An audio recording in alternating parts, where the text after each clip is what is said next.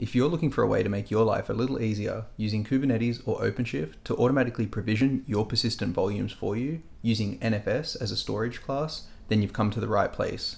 Let's get to it.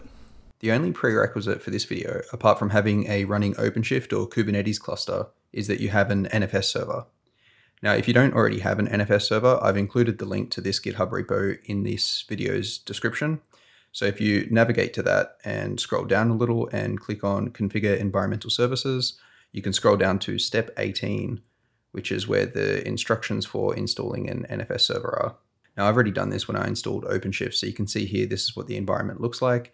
You can see that the NFS server resides on this helper node here. So let's quickly get the NFS server side of the config out of the way so that we can focus on setting up Kubernetes with the storage class. So first up, we need to SSH to our helper node. We can have a quick look at our existing exports. We can see that we just have the one export at the moment that's for the OpenShift registry.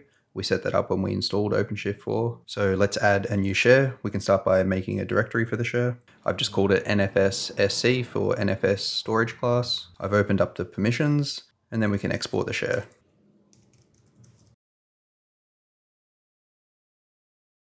Now, in terms of security, the root squash option is definitely preferred, so that when new files are added to the server, they're added as an unprivileged user rather than root. And that helps us prevent any sort of privilege escalation vulnerabilities. But for these demos, to try and keep the videos shorter and just generally have less to fiddle around with when it comes to file permissions, I'm just going to apply the no root squash option. Export that. Okay, and that's all we need to do for the NFS server side of things. Let's move on to the auto provisioner setup in OpenShift now. So for the auto provisioner, I'm going to be using this GitHub repo here. It's pretty straightforward stuff. We can scroll down and see some basic instructions. We're going to use the without helm method. So we're basically going to create a new namespace.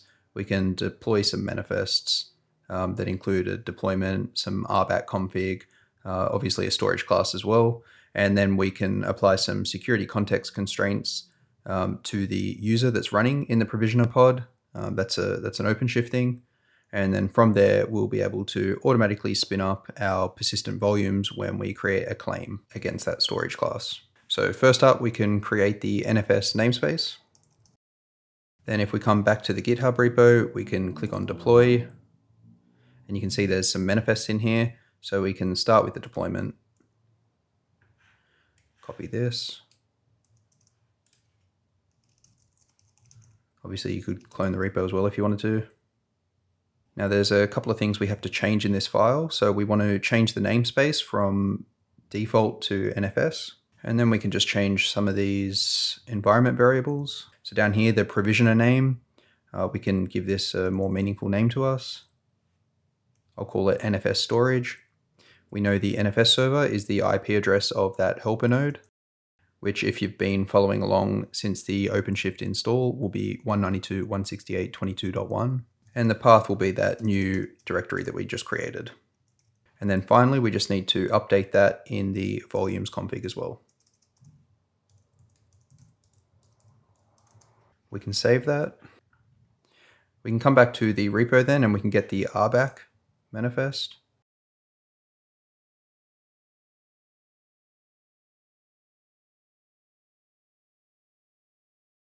So in here, we just want to change the namespaces as well.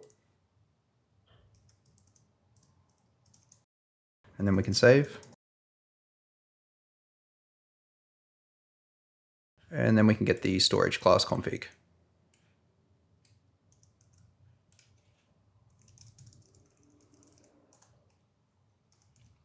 Now in here, like the note says, we just need to update the provisioner name because we changed it to NFS Storage, which is what we called it in the environment variable in the deployment config.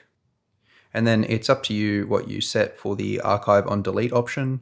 If you set this to true, when a persistent volume is deleted, it will remain on the NFS server and it will just have archived prepended to the name.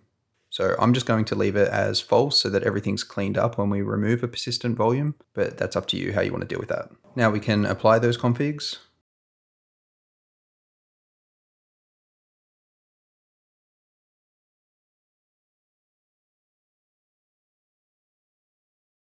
And let's take a quick look at the status in the dashboard. So if we have a look at the deployment, we can see that it's trying to scale to 1 at the moment. If we scroll down, we can see that it has currently failed to create, and that's because the NFS volumes are not allowed to be used.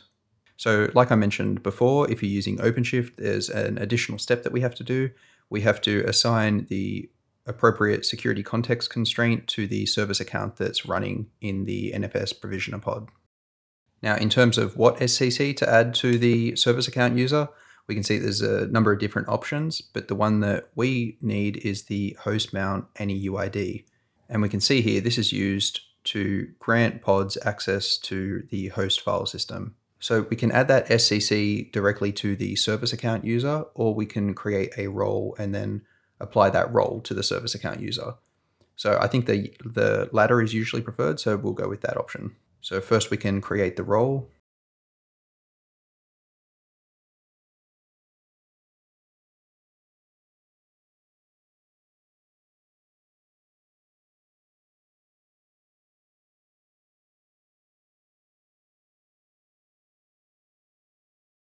So there you can see the role is created, and then we can map that role to the user. In terms of finding the correct user, we can take a quick look back at the dashboard. We can have a look at the YAML. And we can see here under spec, template, and then the actual pod spec, we can see that the service account name is this NFS client provisioner.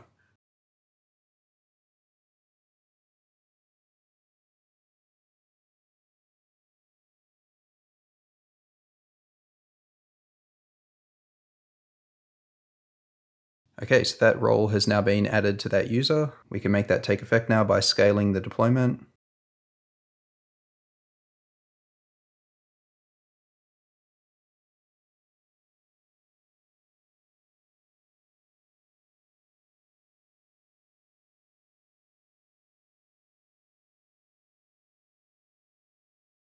Okay, cool. And now we can see that the provisioner pod has come up. We can see here under volumes that we have this NFS share that's now available.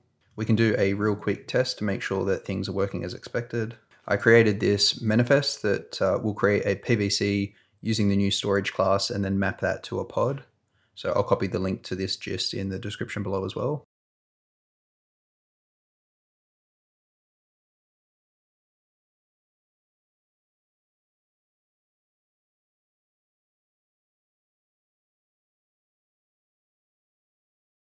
Just ignore these errors here. I'm not sure why my autocomplete isn't working at the moment, but you can see that the PVC and also the pod has now been created. We can come back to the dashboard and we can have a look at our pods in the default namespace. You can see here we have this Ubuntu test pod. We can go to the terminal. The PVC was mounted to the NFS directory. So I'm just echoing the word test to a file called test. If we come back to our services machine,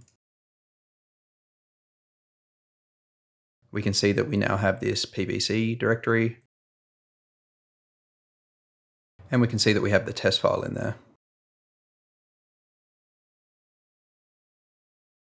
Okay, cool. So that's all working. The last thing that we probably want to do is we want to set this storage class so that it's the default storage class. That way, for any dynamically provisioned volumes, it will automatically use this NFS storage class. So what we can do is we can edit our storage class. And we just want to add an annotation.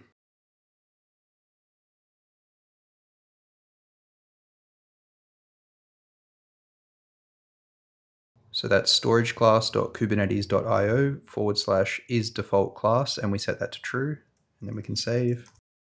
And now when we look at our storage class again, you can see that we have default there in brackets. And that's it. We now have a default storage class that can be used to dynamically provision read-write once, read-only many, and read-write many persistent volumes. In my upcoming video on OpenShift virtualization, we'll be putting this to use. I'll be showing you how to install Windows and run it on your OpenShift cluster. Now, if this sounds interesting to you, please hit the like, subscribe, and the bell icon so that you can be notified when I release that video. Thanks again, and bye for now.